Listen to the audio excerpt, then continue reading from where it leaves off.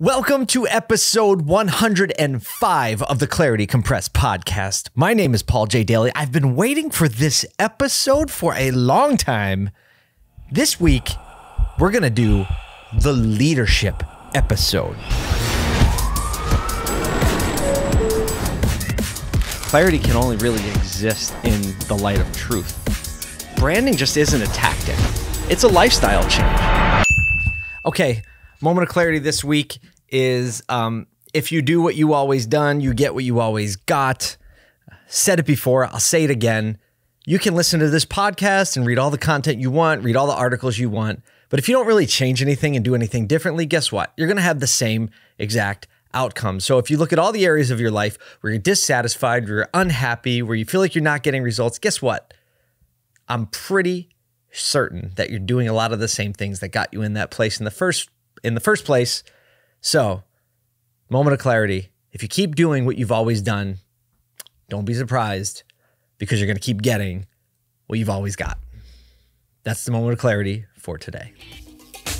I'm so excited for what he's going to show me. Hurry up and show me Paul's pick. Look, I don't think this is going to be a big surprise to any of you. My pick for this week is the movie Saving Private Ryan. I'm going to refer to it throughout this podcast on leadership. I think it is just a great example of real life leadership. Really amazing to watch. So if you haven't ever seen it, please do yourself a favor. Go watch Saving Private Ryan. And if you've already seen it, you're going to want to watch it again after this show. If you can't tell, I'm excited about the leadership episode. I mean, there's been more written about leadership. I mean, I haven't done the research to benchmark like in comparison to other things, but it really is pretty exhaustive. Actually, I think it's inexhaustible. So even though there's been a lot done, I don't think we'll ever get to the bottom of the topic of leadership because it is an ever-evolving, ever-changing, fluid, dynamic concept. No two people lead the same way. No two people are led the same way, which makes it incredibly difficult to master. It's tough, right? Of course, that's why we talk about it. That's why we read about it. That's why we learn about it. And I'm speaking today to the people who desire to be better leaders. It's been my experience in business throughout a lot of industries, the car business, retail, B2B, politics. A lot of people are just striving and desiring to be better leaders. So this is an episode for those people. So let's start with the definition of leadership. I just, obviously had to look it up. It's the action of leading a group of people or an organization. So I really want to talk about 4 sections today. I kind of broke down my thoughts on leadership, again, not exhaustive, but into 4 sections that I think we can think about and apply in a relatively short period of time. And I think you'll be able to implement portions of these in your everyday life. So they all start with a great leader. Like a great leader does this. Okay, first one. A great leader defines and aligns. A great leader defines and aligns. We're going to go back to these 2. Number 2, a great leader listens. Number 3, a great leader serves. And finally, a great leader is a source of courage. So let's go to the first one. A great leader defines and aligns. I think this is so monumentally fundamental to any great leader. A leader's job is to move people, a group of people, in a singular direction. And I think people moving in a singular aligned direction will never, ever, ever, ever, ever, ever, ever, ever happen organically. Groups of people migrate towards chaos, towards selfishness, toward self-interest, because the survival mechanism, ego, all of these things. So a group of people never organically begin to do the same thing. What do you need? You need a leader. And the leader, to start, has to define why that group of people should move in that direction. And it's their job to continually cast and cultivate the why of that behavior. That's where we come into, in corporate America or organizations, we talk about vision statements, mission statements, values. Simon Sinek's famous YouTube, Start With Why.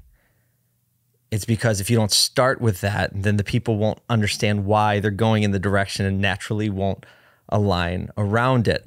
I'm going to use the movie Saving Private Ryan as an example several times throughout this podcast. Now, Tom Hanks is the leader of this unit, and in typical Tom Hanks fashion, he's a pretty selfless, calm, collected, rational leader. And there is one part of the movie that I always liked. It always stays with me. So they're going across the countryside to find this Private Ryan. They spot a machine gun on top of the hill. And Tom Hanks, what is his name? Oh, yeah, Captain John H. Miller. So Captain Miller's, they spot the gun. He says, we have to attack that weapon. Now, they have to attack this weapon from an open field, so they're very vulnerable, high risk of casualties. And one of his men said, we're not, why should we attack that and risk our lives? Like, they don't see us, we can sneak by. That's not our mission. And Tom Hanks says, in very Tom Hanks voices, our mission is to win the war. I don't know if that was a good Tom Hanks or not, but that's what he said. Our mission is to win the war against the Germans, against communism, for freedom. He kept the why at the center. And I think a good leader always is ready to keep the why front and center, ready to fire at any given moment. But I think understanding why you do what you do and being able to fire off in a very clear burst why it is important what you're doing as a group together. So let me give you an example. So my agency, Congruent, call ourselves a connection agency. We're really, creative brand strategy, marketing, fully integrated agency. So we do marketing. We make videos, we produce things, we hone in messaging and consult on strategy and demographics and all this stuff.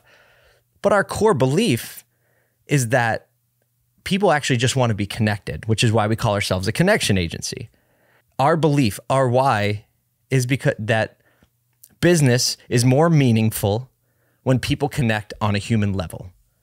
So in the midst of all the runaround of an agency, all the hustle and bustle, why are we wrestling through these problems? Why are we taking the path that's a little bit harder, but it's a little bit deeper as well? It's not shallow and cheap. Well, it's because we want things to be more meaningful. Business should be more meaningful to the company we're working for. It should be meaningful to one another and how we treat one another, how we cheer one another on. It's just more meaningful when we're connected on a human level. So that is the why that drives a lot of what we do. Apple's why famously, think different. Why do we make products like this? Why do we make them easy to use? Why do we spend so much time laboring over these little design elements? Well, because we think differently. And people that think differently believe that it should be easy to use and simple and clean and beautiful all at the same time. The why doesn't have to be like, kill the communists or fight the communists or defeat the communists. But the why has to be meaningful, and a good leader defines and aligns.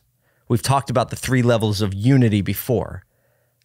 Unity is what happens when you define and align. You become unified. And so the 3 levels are acceptance, agreement, finally, alignment. Acceptance is when someone on the team says, okay, yes, I accept that we're going to do that because you're the boss, you told me to. Okay, that's kind of compliance, obedience. The next level agreement is not only do I accept it, but I also agree that it's the right way we should go. Okay, we're moving closer. Finally is alignment. Not only do I accept it, not only do I agree with it, but I also see it as my responsibility to make it so.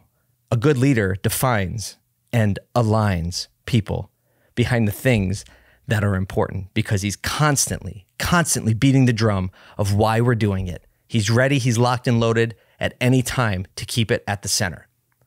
A good leader defines and aligns. Whatever you're leading, whoever you're leading, do you spend your time defining and aligning, or do you spend your time yelling and mandating and driving instead of leading people forward? So that breaks it down as much as I can in the short time that we have together today. If you haven't already, go to claritycompressed.com and sign up for the weekly email so you can have a little bit of this in your inbox once a week. We don't send out a lot of stuff, just try to make it efficient for you. And as always, thank you, thank you, thank you. I hope to see you here next week. Go lead. Yeah. Yeah.